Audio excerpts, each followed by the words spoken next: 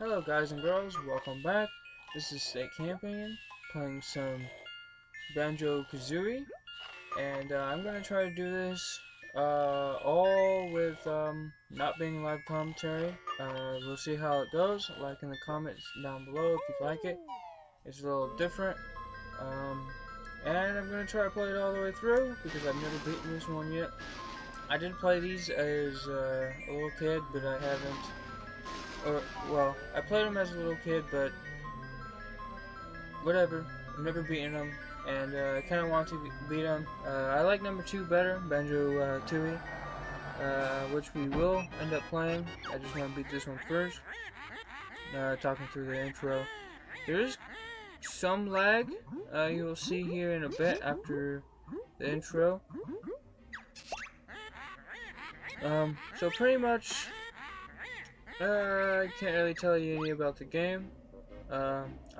This isn't going to be one of those playthroughs that, I know everything about the game, why it's there, and every name and character and everything. This is just going to be like, if you played it from the start, and you, from back in the day, playing all the old consoles and stuff, and, when you open it up when there wasn't any YouTube, this is how it's going to be, because that's what I want to do. It's simple, but have fun and enjoy.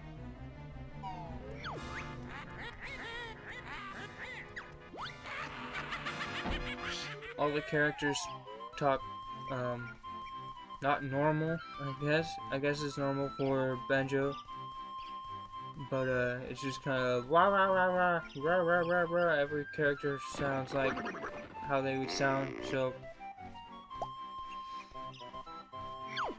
you don't really need to see all this, but whatever. And I did start on a new profile, as you saw at the beginning. I did delete an old profile I had, and then I started a new one. So that's Banjo right there, and that's Kazooie.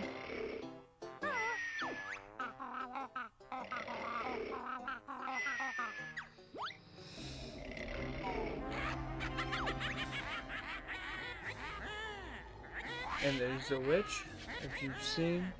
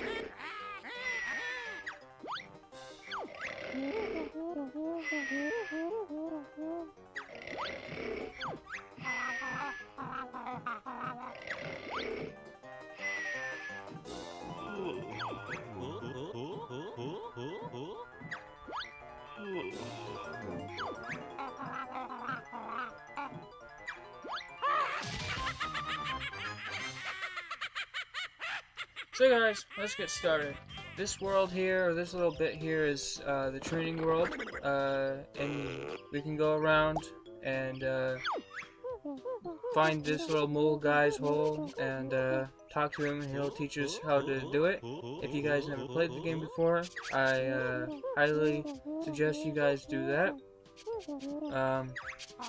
But if you have, and you played it in the old days or whatever, pretty much to crouch or to do a lot of things in the game is to hold R or L button, and that's R or L triggers.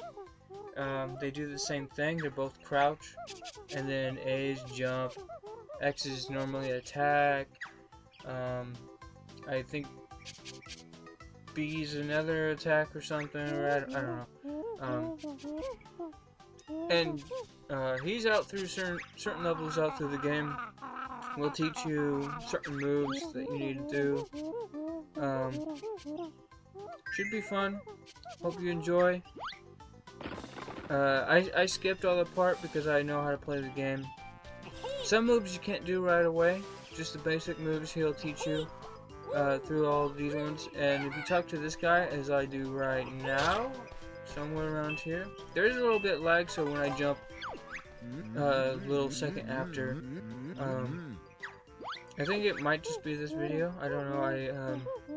I did a whole clump of these videos at once, and if you skip it, he'll just say, "Ah, I thought you wanted to skip it," you know, pretty much, if you read that. So this spot here is where you learn how to do a backflip. And I don't go to all the spots here, but each spot's all around, you know, very simple. It's just how to attack, how to do certain rolls, how to jump and beat, attack. So you run and you hit X, you roll into someone. As you'll see in all of the playthrough of this, I have a little trouble of picking up items sometimes. You know, I run around them because I don't know, it's difficult for me. Now a lot of people have difficulty with swimming, but it kind of makes sense. I don't know if it's the same in the second one, but think of it as flying an airplane. Some people say it's whatever it's called, I don't know. But these guys give you extra lives if you fill up the whole thing. These guys give you extra lives just by themselves. Or I guess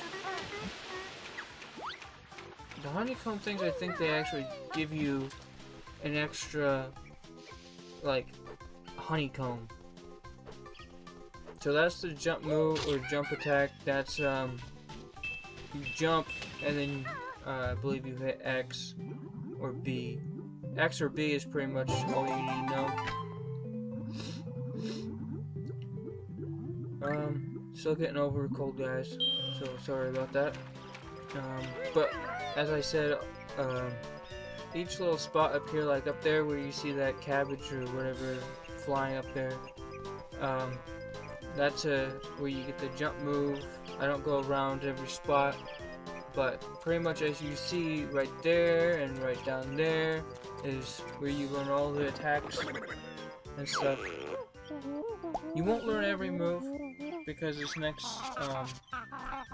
first level is actually,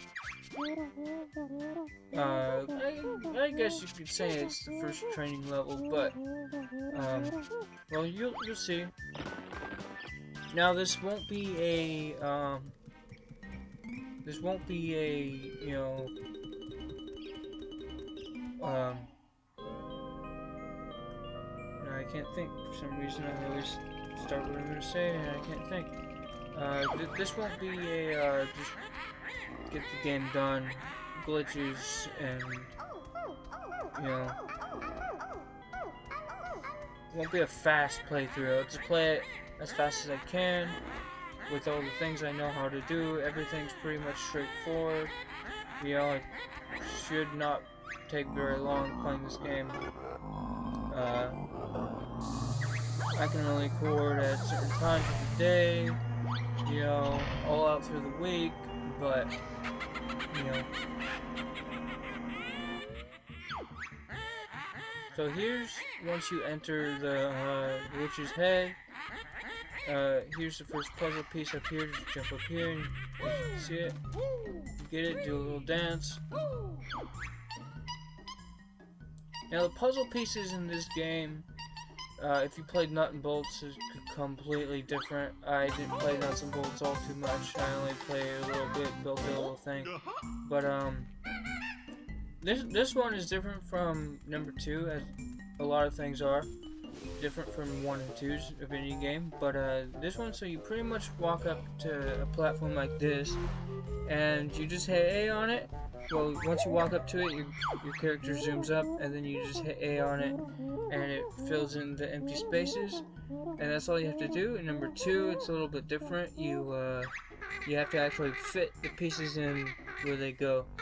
So that's all the difference for this part of it, anyways, for number 1 and 2. These are some pretty fun games. You may not think they're fun if you were playing them now and you're young now, but if you grew up with them, they were pretty fun. So there's the first level right there. And you can consider it a training level, I guess. Because it does teach you a little bit. You know, it teaches you more than most of the levels would. And there's the first of everything in here. There's the first Mumbo Jumbo in here. There's the first, it's not really a boss, but, so these are music notes. I'll tell you down here. When you first pick everything up, it'll tell you. As you can see, there's 100 of them in each level. They're normally in groups, so it's not that hard to collect them. You would think 100 is a lot, but obviously here there's 3 of them, and there's so many. There's what, 7 on the bridge, and there's another 3 in that hole down there. Swimming in this game can be difficult, as you will see later in my videos. But just swim in a straight line, it's easy, you know, whatever. Everything's easy when you're doing a straight line. Don't want to touch this guy. I'm trying to walk around him. Didn't really work, but I had to fly around him.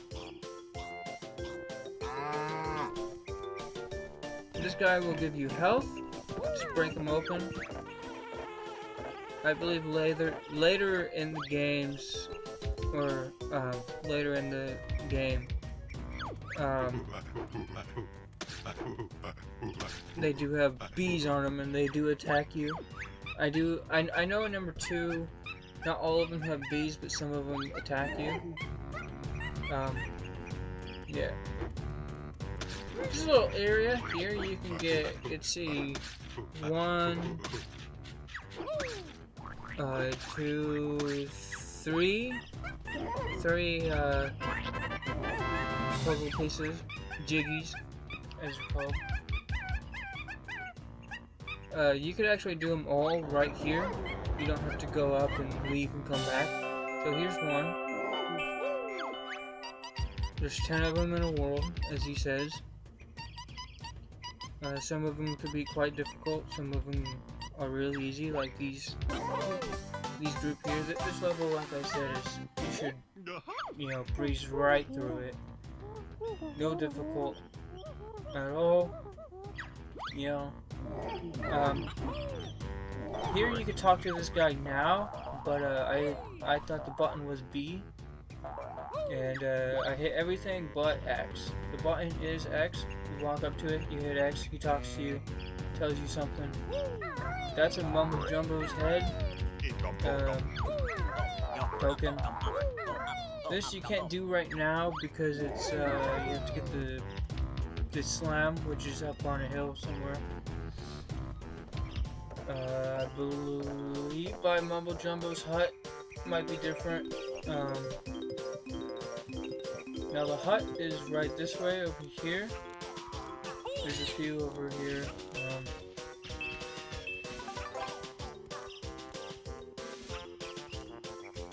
This level is actually pretty simple.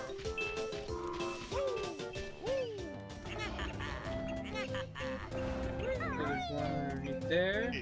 And I believe this guy you need to get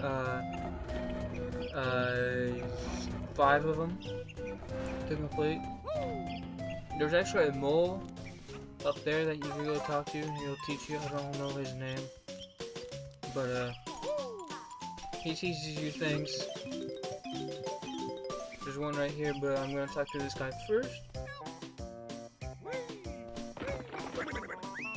And he will also fill your lives up, and probably your eggs. I'm not sure. He'll teach you something, and then he'll fill your life up. And number 2, it's a different guy, but still a mole. And this is probably the easiest puzzle piece you can get in the game. other than the first one.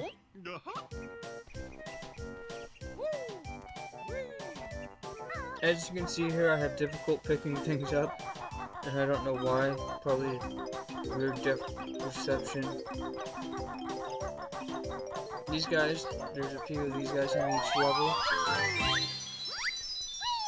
The second one, I believe, you pick them up in each world, and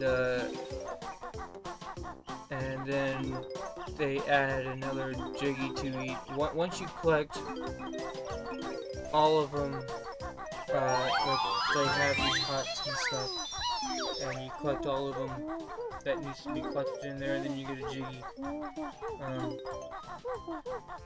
I think that's added to the hub world. This one is different. You get one. It adds the 10. You know, it's one of the 10 in the world. So if you like walking around and you know where one of those guys are, and you have 9 out of 10 Jiggies, well, that's the reason why. This guy's not hard to beat. All you have to do is first go up here, or I guess you could do it in any order you please. But you could stand on those orange platforms, and then he'll just throw orange down, and then you should, you know, leave before you get hit, and do it 3 times.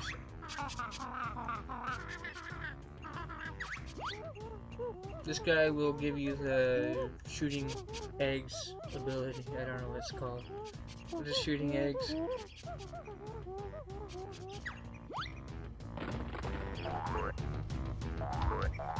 I believe you can shoot 3 eggs kind of quick at a time. So right here, I go and get hit by one of these oranges. And you want to stand there and not get hit. You actually want to move. So right when you hear that throwing, when you hear him throwing, you want to move, and he'll hit you. So that's how to do this, and this should give you another puzzle piece. Let's pick that up.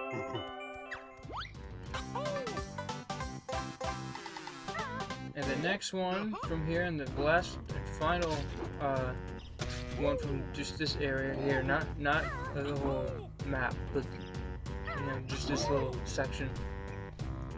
Now it won't always be this easy. This one you get 3 here, you get 2 up by Mama's Jumbo's place, and then you turn some. Normally, Mama Jumbo, he just transforms you into some animal in the game or something. You know, this one you turn into an ant, and will help you climb up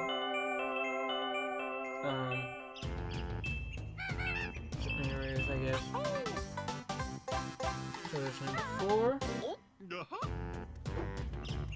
I don't know if in every world, but I know in the first few worlds that there's the witch heads that you saw. You stand on and you have to butt thump them. They give you 1 added to the hub world, and not 1 actually in the game. I don't think, or to the actual world. There's another easy one that you actually have to. Actually, there's 2 ways to get this one. If you didn't talk to the little mole in the mound, you could aim and you could slide down it, or you can do what I'm doing and walk around on the back of the bird.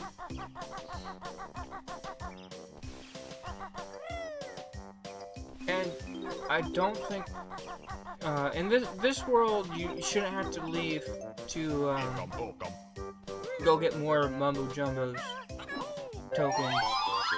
They're all in the level, and I know the level I did after this, the second level, or so I believe it's the second level, or second world rather, world, however.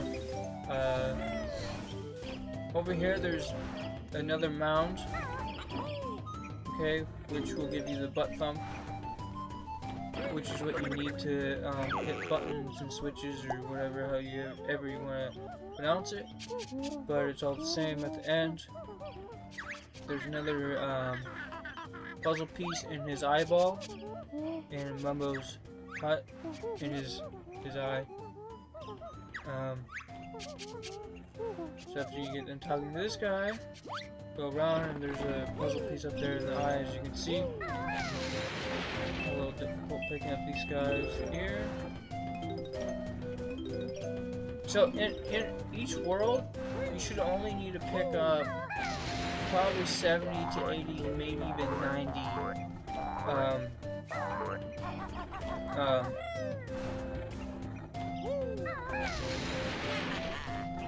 music notes. I don't think you need to pick them all up, but the next spot to open will take 100 more or 150 more or something like that. So watch out for that. It shouldn't be too hard to open your next scene. Just gather these things around. This game did a really good job of actually making you pick up things in the game. A lot of games nowadays, you don't actually have to get them. Don't have to get this or whatever. But you do have to get the jiggies, and you do have to get the music notes. You don't have to get the extra lives. You don't have to get the extra honeycomb piece things. You have to get the jiggies, and you have to get the things. Now on the second one, before you break this guy, jump on here, jump on there, on him, and get the little honeycomb up there. That I didn't realize that was up there, so I think second, or it should be just the second guy. You can't reach it now, but I believe if you leave and come back, you can get it by just, making sure you get it on the second one. The second head before you break the second head. This is Mumbo. As you can see in the little square with his head there, that's how many tokens you need. You should only have to transform into him once. Some levels it's a little different. As you can see now, if it wasn't inverted, there's normally either eggs or music notes, or sometimes there's even a head up there, feathers, or there's something up there. So don't leave empty-handed. I don't remember if you already changed. So right now, let's see, where am I going? Oh, I'm going back to the Mambo tokens, however you want to pronounce it. I forgot that one was actually back there. I only did some levels in this game. My mom normally played it, and then I would play the levels after her or something, or I would watch her play or something. Watch out for that guy. So you can't actually walk up here as Banjo or the bird up to getting that Mumbo's head. So that's all you can do in there. Now, actually, there's one thing I can do before I change into the ant. So you should go do that instead of changing to the ant right now, which let's see, the last thing I could do as Banjo is butt slam that platform, that witch's head platform by the monkey, or the gorilla, whatever you want to call it. Or actually, if you got real technical, it's whatever, I guess, primates were before they turned human. I guess that's the thing, if you believe in that one.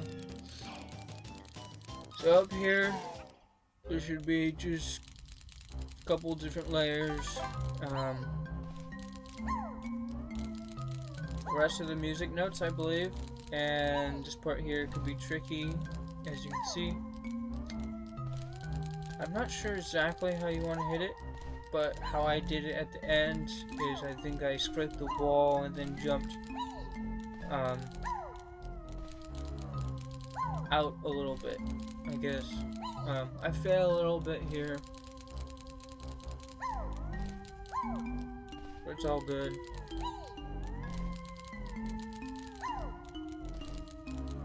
See, that time I jumped towards the wall a little bit, and you want to kind of, anytime I guess you're against the wall, it slows you down. These guys will still hurt you, I believe. I don't think I get hit. And there's the last one. There's 100. So it's not that hard to do. But, I don't know, tedious a little bit. Get 100 in each one. Now, who wants to do that, right? I don't collect all the eggs because there's no need to collect eggs all the time. Just make sure you have a few. Careful getting that. There's an extra life. And there's your puzzle piece. Now I believe at this point you could just jump off as I do so and survive. There's one thing I can get now or as Banjo. I don't think the bird can actually help you get this. So just time your jump and slide down there. Back there at the monkey or gorilla with boots and, you know, walks on his feet, I guess, his hind legs, whatever. Is a platform that I'm gonna go get after turning back into Banjo, because I can't get it with this. And then that would be the end of the world, and then,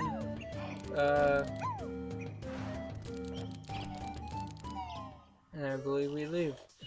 But once you've turned into something in Mambo's hut, you don't have to have the heads again to turn back, or, you know, if I left the world on accident or something and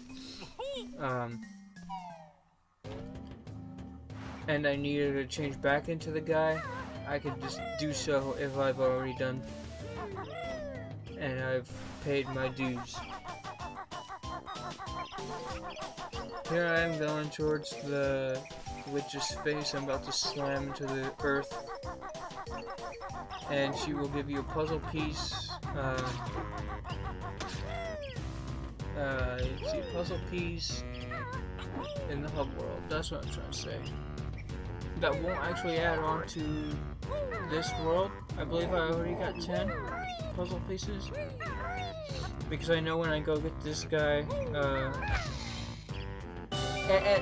Here's the reason why I think you need to hit that before you turn into the ant, because that way you can just leave as the ant, and you have the last thing, and I don't think the bird can actually run up there, so you actually need to be the ant to go get that. I'm pretty sure, I'm not sure, but I go turn into the ant one more time, which takes a little time. But no biggies, go get it done and leave. In this one you can actually leave the world as the animal, creature, whatever. And it's not an animal, I don't think, it's just a bug, pest, whatever. But in the second one you actually have to go back, and it's different. Mumbo in the second one is turning into Mambo, and you actually have to go to Tent Lady or whatever, I don't know her name. But I think, as you can see, it adds the second one to the hub world, which actually adds total of how much you have, but it will show of how much you, I guess, have in the hub world versus an actual world. As you can see, Mumbo changes you once you get too far from the world, and they changed that in the second one, as I've said. And anyways, guys, if you liked the video, please like and comment on the video. If you have something to say or whatever, need help. Well, this is State Campaign playing some Banjo Kazooie, and I'll see you guys later, and hope you have fun with the rest of your day. Goodbye. That sounded weird.